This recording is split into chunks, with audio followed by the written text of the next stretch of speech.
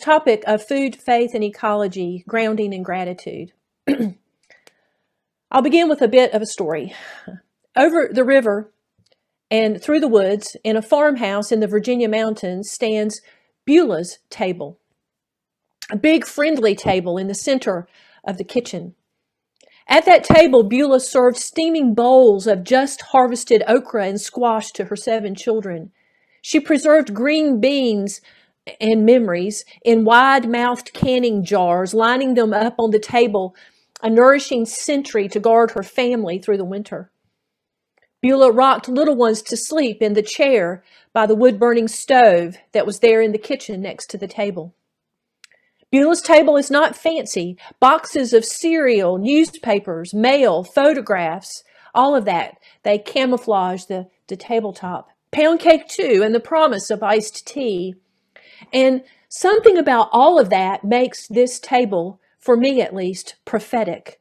Food and fellowship, nourishment and grace are always available. Even when times were hard, friends were welcomed to Beulah's table, strangers too. At that table, bread was broken and stomachs and hearts filled. And in the breaking of the bread, the taste, the sharing, the conversation, God made God's presence known.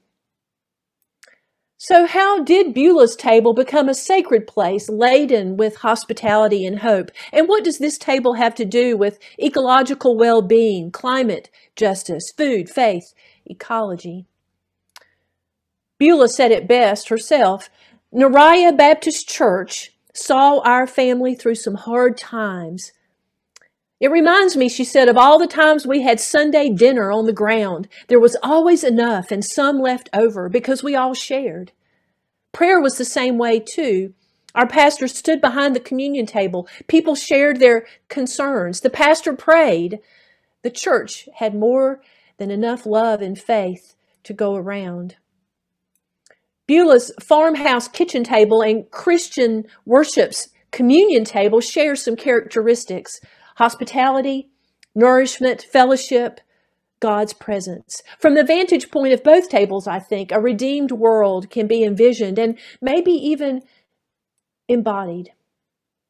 Beulah taught me the stories, geographies, economies, agricultural bounties of particular places. This is where faith is rooted and from where faith emerges.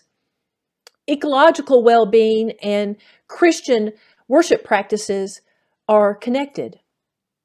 To energize this connection, we have to be aware of the links between worship rituals and everyday life, between faith and the places where we live, work, and play. For example, the Lord's Supper is a sacred communal meal of bread and fruit of the earth. Baptism in the Christian tradition is a cleansing and initiation ritual that uses water. These earthy elements and everyday actions connect people in Christian communities to God, Christ, Spirit. What if, I wonder, we also connected these earthy elements and actions, bread and water, eating and washing, to a recognition of how much life's flourishing depends on the health of the earth and our responsible relationships to the earth?